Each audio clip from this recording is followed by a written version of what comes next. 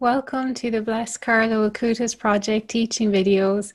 In this week's teaching video, we are going to be sharing about St. Patrick, the patron saint of Ireland, an incredible saint who had such an impact on the Isle of Ireland and, of course, in bringing Christianity to Ireland. And from there, of course, the flame of Christianity spread from Ireland across Europe and the world. So this week's video, Father Eamon, you will introduce St. Patrick, but just before we begin, you might lead us in a short prayer. In the name of the Father, and of the Son, and of the Holy Spirit. Amen. Amen. St. Patrick, patron saint of our land, chosen by God to bring the faith to Ireland, come walk among us again. Intercede for us to the most kind Father, through his only begotten Son, for an outpouring of the Holy Spirit upon our nation, that the leaders of our country and elected representatives will enact just laws which will be in accordance with the holy will of God, that our bishops, priests and religious, and those who devote their lives to spreading the gospel will be protected and kept safe in God's love and service, that the hatreds and injustices in our country be dissolved, that we will be blessed with an increase in vocations to the priesthood and religious life, and that Almighty God may bless our blessed Carlo Acustis group also. Amen. In the name of the Father, and of the Son, and of the Holy Spirit. Amen. Great. So in this video, we are going to be sharing with you passages from St. Patrick's Confessions, which is his own autobiography. So Father Eamon, you may like to introduce it. So just to say, as we begin reading from St. Patrick's Confessions, that there was a little bit of Christianity in Ireland before St. Patrick came to preach here. But Christianity hadn't really taken off until St. Patrick arrived. He had great success in his preaching, and Christianity began to blossom after he came. He is therefore rightly named as the patron saint of Ireland. So in this video we will look at St. Patrick's autobiography, which is called the Confessions. The book is written in Latin. Now that word confessions, it doesn't always mean a confession of sins. The word confession is also used in relation to describing something that happened or telling a story. And this is how St. Patrick is using the word in this book. He's telling his story, his version of what took place in Ireland when he was here. St. Patrick doesn't tell us the year of his birth, but we do know from a different source that his missionary activity in Ireland began in the year 432 AD. So scholars estimate that he was born around the year 385 AD. So we're about to begin now reading most of his confessions. In the very first paragraph, St. Patrick tells us that he was born in Banavem, Taburnia. The only problem with this is that no one knows where Banavem, Taburnia is. It no longer exists today. Scholars, however, would guess that it was in the west of Britain. St. Patrick also says that he was a Christian since his childhood. He had been baptized, but he was not a strong believer. His grandfather was a priest. Now this would be very unusual today, but we must remember that celibacy was widely practiced by priests since the early church, but it did not become obligatory for all priests until the 12th century.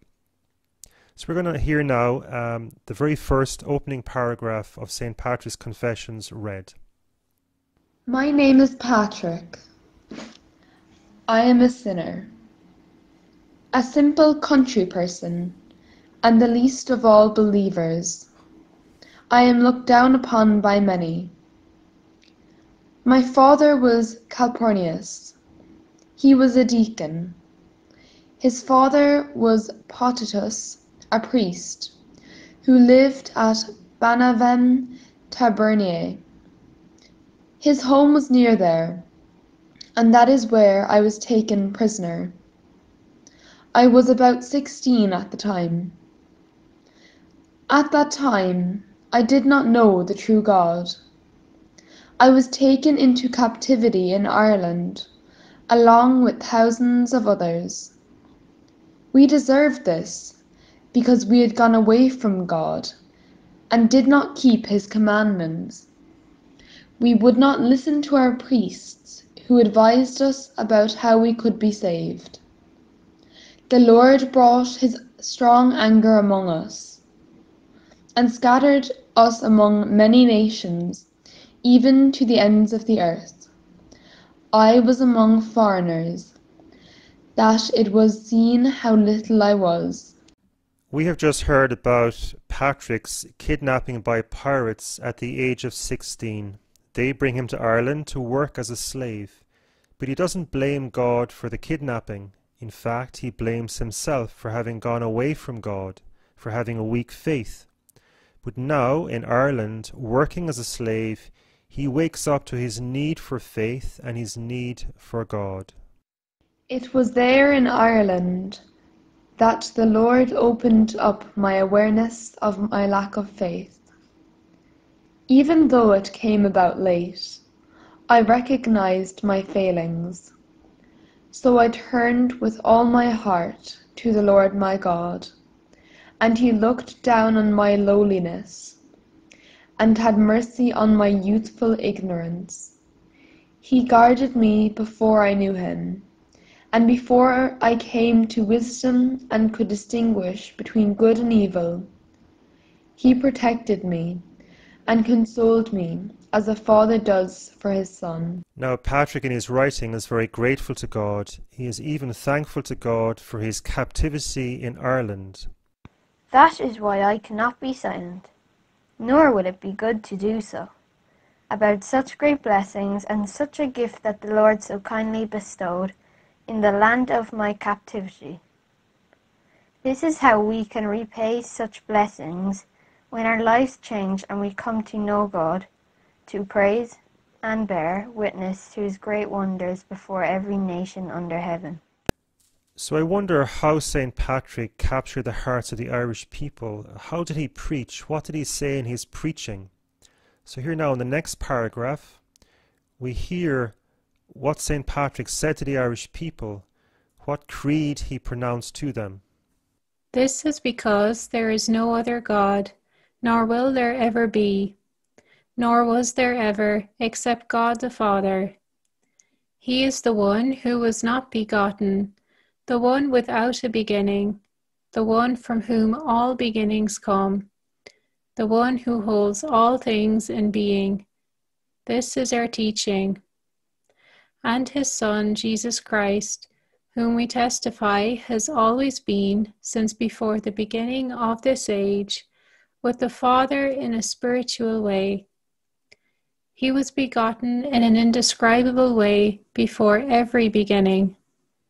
Everything we can see and everything beyond our sight was made through him. He became a human being, and having overcome death, was welcomed to the heavens to the Father.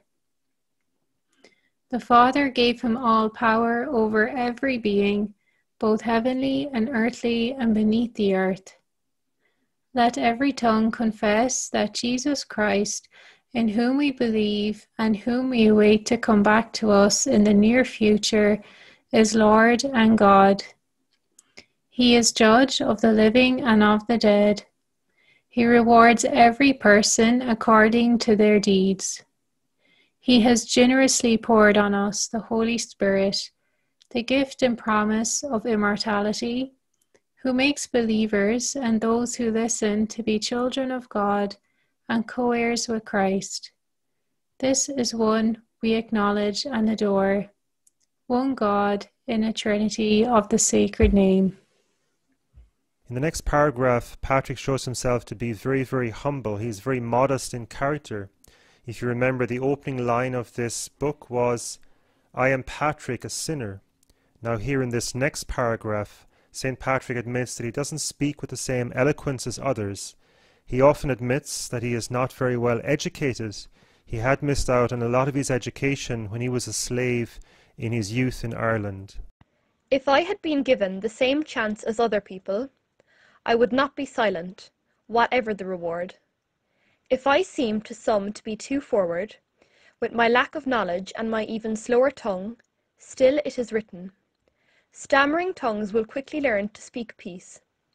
How much more should we want to do this, who are, as it is said, a saving letter of Christ, even to the ends of the earth. Although it is not well expressed, still this letter is genuinely and strongly written in your hearts, not with ink, but with the Spirit of the living God. The Spirit is a witness that what is of the countryside is also created by the Most High. So St. Patrick didn't grow up in a big city, and he wasn't very educated. He came from a simple country place, he tells us. And now he speaks fondly about God's mercy. He's always mindful. He remembers the mercy that God has shown him. We read now from paragraph 12. So I am first of all a simple country person, a refuge and unlearned. I do not know how to provide for the future, but this I know for certain, that before I was brought low, I was like a stone lying deep in the mud. Then he who is powerful came and in his mercy pulled me out, and lifted me up and placed me on the very top of the wall. That is why I must shout aloud in return to the Lord, for such great good deeds of his, here and now and forever, which the human mind cannot measure. Now St. Patrick always remembered his captivity in Ireland. It brought great suffering to him, but it was the turning point in his life. And in those 6 years of captivity in Ireland, minding sheep on the mountaintop, he learned how to pray. So we listen now about how he learned to pray on that mountain. After I arrived in Ireland, I tended sheep every day and I prayed frequently during the day. More and more the love of God increased and my sense of awe before God. Faith grew and my spirit was moved, so that in one day I would pray up to 100 at times, and at night perhaps the same. I was even remained in the woods on the mountain, and I would rise to pray before dawn in snow and ice and rain. I have never felt the worst of it, and I never felt lazy. As I realize now, the Spirit was burning in me at the time.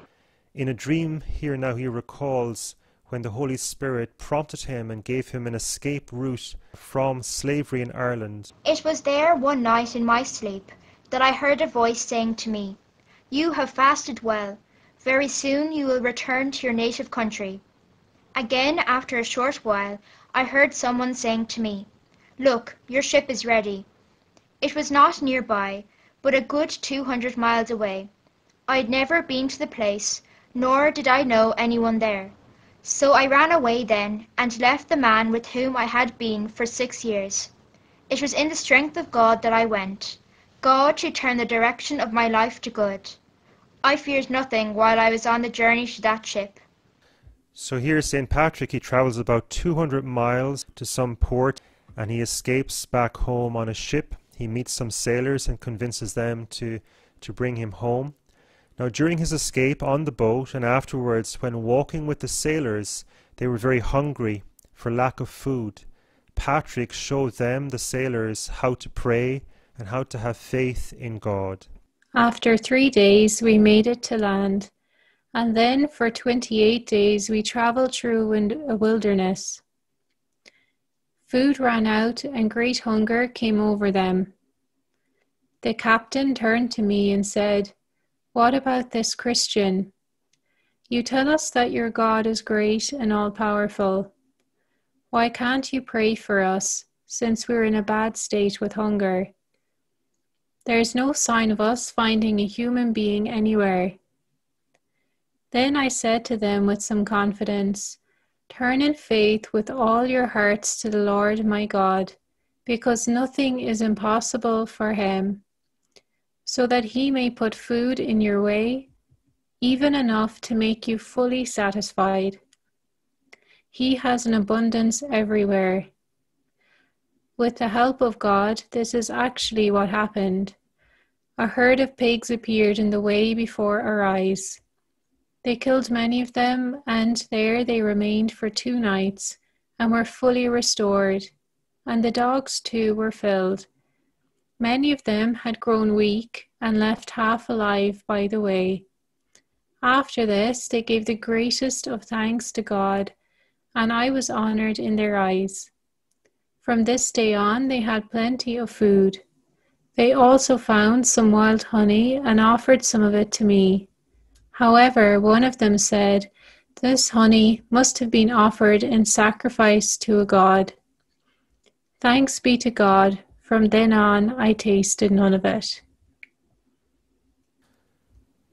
Now, after 6 years in Ireland, we've just heard how Patrick made his escape. The Holy Spirit prompted him and directed him to the boat, and he made his escape, and eventually he made his way back to his home place in Britain. And he's back home with his parents now, and it is here in another dream that he hears the call to go back to Ireland for a great mission. A few years later, I was again with my parents in Britain. They welcomed me as a son, and they pleaded with me that after all the many tribulations I had undergone, I should never leave them again. It was while I was there that I saw, in a vision in the night, a man whose name was Victoricus, coming as it were from Ireland with so many letters they could not be counted. He gave me one of these, and I read the beginning of the letter. The voice of the Irish people. While I was reading out the beginning of the letter, I thought I heard at that moment the voice of those who were beside the wood of Walcott, near the Western Sea. They called out as it were with one voice, "We beg you, holy boy, to come and walk again among us." This touched my heart deeply, and I could not read any further. I woke up then. Thanks be to God, after many years, the Lord granted them what they were calling for. So we don't know that place name either, the Wood of Vauclot. We don't know where it is. Perhaps it was in the west of Ireland. We don't know who Victoricus is either, but he could have been one of the French saints. There was a few French saints by that name, Victoricus. Now, St. Patrick was a deeply prayerful individual and was very aware of the Holy Spirit working in him. Listen to how he expresses this. Another time I saw in me one who was praying. It was as if I were inside my body, and I heard above me, that is, above my inner self. He prayed strongly with sighs. I was amazed and astonished, and pondered who it was who prayed in me. But at the end of the prayer it was clear that it was the Spirit. At this I awoke, and I remembered the Apostle saying, "The Spirit helps the weaknesses of our prayer, for we do not know what it is we should pray. But the very Spirit pleads for us with unspeakable sighs, which cannot be expressed in words." And again, the Lord is our advocate and pleads for us. Now, at this point of the story, Patrick skips a few years. Patrick studied for the priesthood in Auxerre in France and was ordained by Saint Germanus. He does not put these years into his confessions because he wants to focus on his time in Ireland. Eventually he is ordained a bishop and has a strong desire to return to Ireland to spread the gospel there. To do that would be to follow the dream in which he heard the call to go back and walk among the Irish. Now, St. Patrick, he admits that when he was 15 years old, before he was kidnapped, he committed some sin. He does not tell us what kind of sin he committed. And before his ordination, he confessed this sin to a certain priest who was a friend of his. Now, that should have been the end of the matter. His sin should have been kept a secret. However, much to St. Patrick's anguish, the old friend began to bring up the sin again, and he tells other people about that sin, and Patrick feels very betrayed by this friend and is very hurt. They brought up against me after 30 years something I had already confessed before I was a deacon. What happened was that one day when I was feeling anxious and low, with a very dear friend of mine, I referred to some things I had done one day. Rather in 1 hour when I was young, before I overcame my weakness. I don't know, God knows, whether I was then 15 years old at the time, and I did not then believe in the living God, not even when I was a child. In fact, I remained in death and unbelief until I was reproved strongly and actually brought low by hunger and nakedness daily. So St. Patrick has been betrayed by his old priest friend and also has been treated rather badly by the other bishops, the bishops in Britain and France, who did not think that he should go to Ireland. However, he remained strong in faith, as these words show. So I'll never stop giving thanks to my God, who kept me faithful in the time of my temptation. I can today, with confidence, offer my soul to Christ my Lord as a living victim. He is the one who defended me in all my difficulties. I can say, "Who am I, Lord, or what is my calling, that you have worked with me with such divine presence?" This is how I come to praise and magnify your name among the nations all the time, wherever I am, not only in good times, but in the difficult times too. Whatever comes about for me, good or bad, I ought to accept them equally and give thanks to God. He has shown me that I can put my faith in him without wavering and without end. However ignorant I am, he has heard me, so that in these late days I can dare to undertake such a holy and wonderful work. In this way I can imitate somewhat those whom the Lord foretold would announce his gospel and witness to all nations before the end of the world. This is what we see has been fulfilled. Look at us, we are witnesses that the gospel has been preached right out to where there is nobody else there. St. Patrick actually thought that Ireland was the edge of the world. He thought Ireland was the last country to be evangelized with the gospel. People in Europe at that time didn't know of the existence of the Americas. Now, Patrick was very determined to go to Ireland, which he thought was the last country to receive the gospel. And he did go to Ireland eventually, and his missionary work was very successful. He converted many people to Christ, and he baptized thousands. Was the work easy? No, the work wasn't easy. The following passages testify that Patrick bore many insults. He was persecuted and at times imprisoned for this work of preaching the gospel. But he said that he would be willing even to die because of the importance of the work of preaching the gospel. And many were the gifts offered to me, along with sorrow and tears. There were those whom I offended, even against the wishes of some of my superiors. But with God guiding me, I did not consent or acquiesce to them. It was not by my own grace, but God who overcame it in me, and resisted them all so that I could come to the people of Ireland to preach the gospel. I bore insults from unbelievers, so that I would hear the hatred directed at me for traveling here.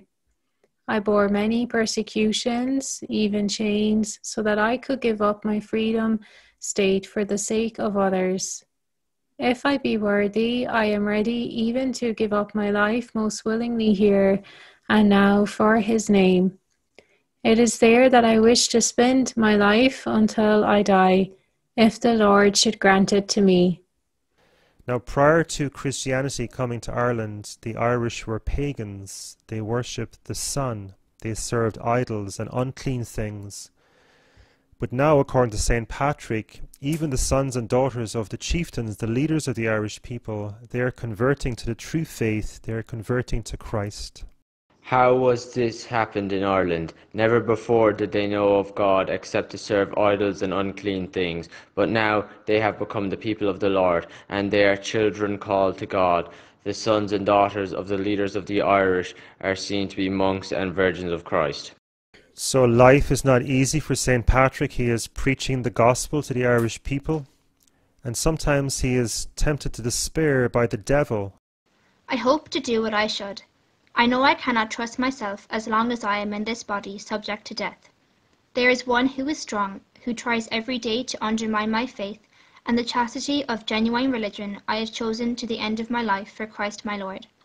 The flesh can be an enemy dragging towards death, that is, towards doing those enticing things which are against the law.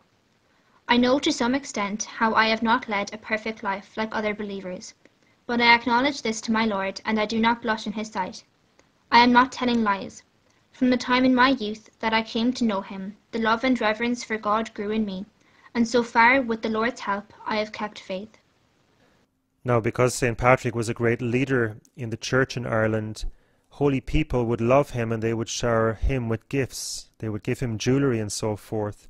And this was a show of their affection for him, but it was also a problem because he knew that he would be accused of seeking material wealth for himself.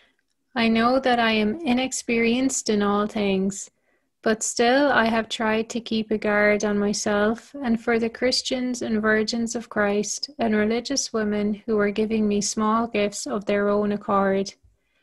When they would throw some of their ornaments on the altar, I would give them back to them. They were hurt at me that I would do this, but it was because of the hope of the eternal gift that I was careful in all things, in case unbelievers would trap me or my ministry of service for any reason. Nor did I want to give those who could not believe even the slightest reason for speaking against me or take my character away. Now, this is probably the reason St. Patrick wrote this book, the Confessions, because he wants to defend himself and his work against the accusation of doing work for money and honour and worldly glory for himself. He wants to claim that his motives for going among the Irish were pure.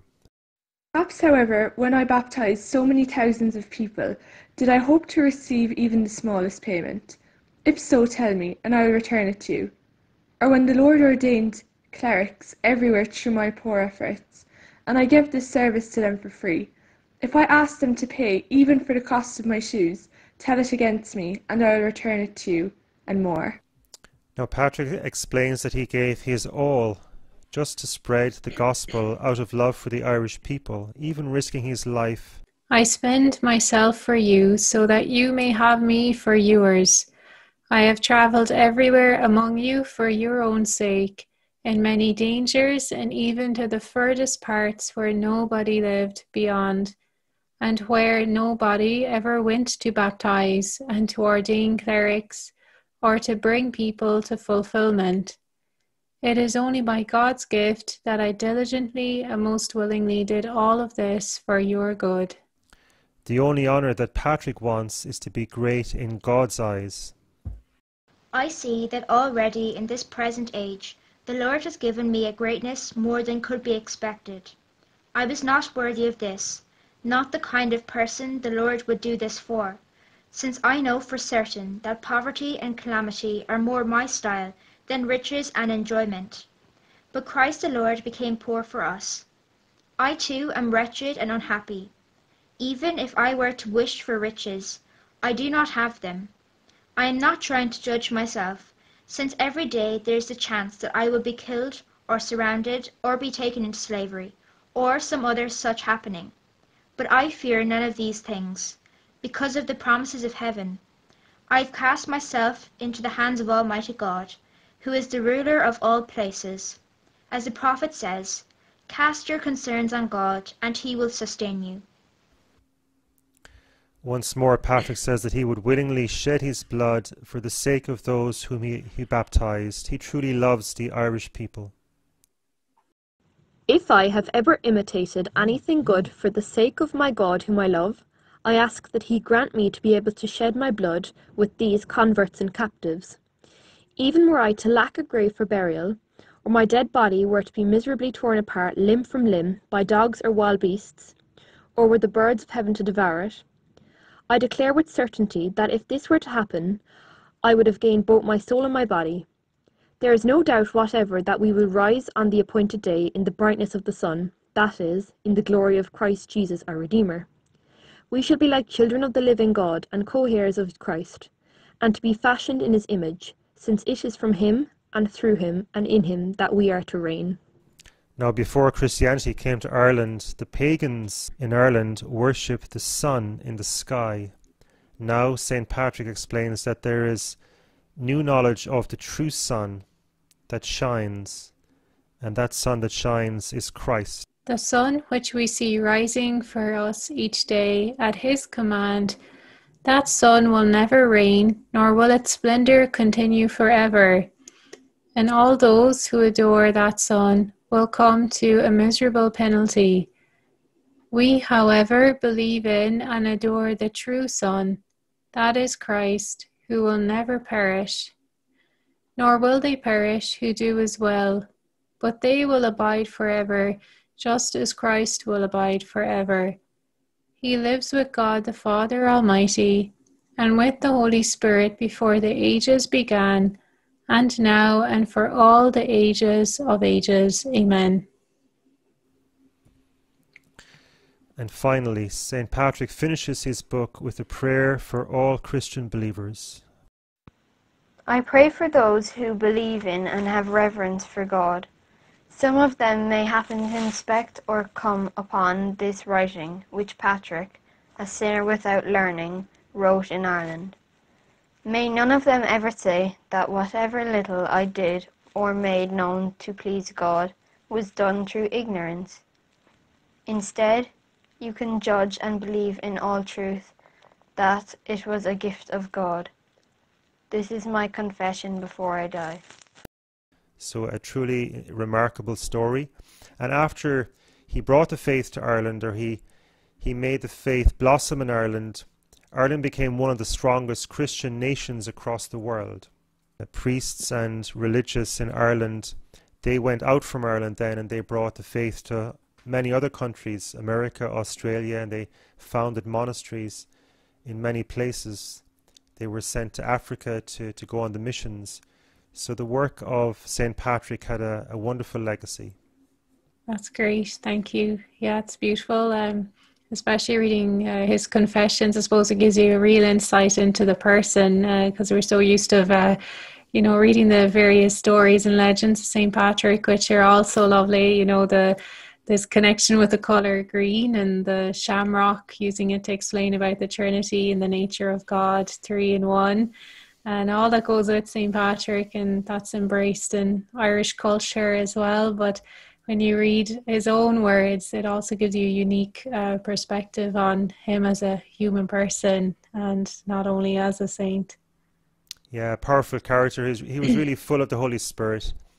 And even though he wasn't very articulate or well educated, he must have been very, very persuasive and charismatic when he spoke to his listeners.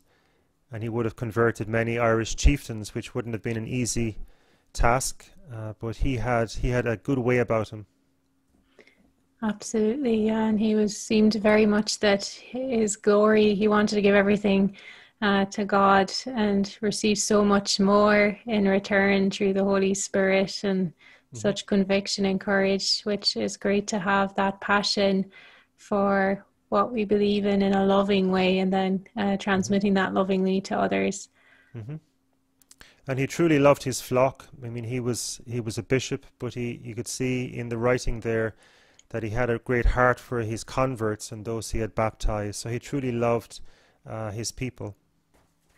So, Father Eamon, you might like to conclude by finishing with a prayer, and I suppose invoking St. Patrick's intercession for our students, their families, for all who will watch this video, and of course for the whole of Ireland as well. In the name of the Father, and of the Son, and of the Holy Spirit. Amen. So these lines are taken from a very famous prayer called the Breastplate of St. Patrick. I bind to myself today the strong virtue of the invocation of the Trinity. I believe the Trinity in the unity, the Creator of the universe. I bind to myself today the virtue of the incarnation of Christ with his baptism, the virtue of his crucifixion with his burial, the virtue of his resurrection with his ascension, the virtue of his coming on the judgment day. I bind to myself today God's power to guide me, God's might to uphold me, God's wisdom to teach me, God's eye to watch over me, God's ear to hear me, God's word to give me speech, God's hand to guide me, God's way to lie before me, God's shield to shelter me, God's host to secure me. Christ with me, Christ before me, Christ behind me, Christ within me, Christ beneath me, Christ above me, Christ at my right, Christ at my left, Christ in the fort, Christ in the chariot seat, Christ with me when I am at home, Christ with me when I am travelling by land, in the ship when I am travelling by water. I believe the Trinity in the unity, the Creator of the universe. Saint Patrick, pray for us. Blessed Carlo Acustis, pray for us. Saint Joseph, pray for us. Our Lady of Knock, pray for us. In the name of the Father, and of the Son, and of the Holy Spirit. Amen.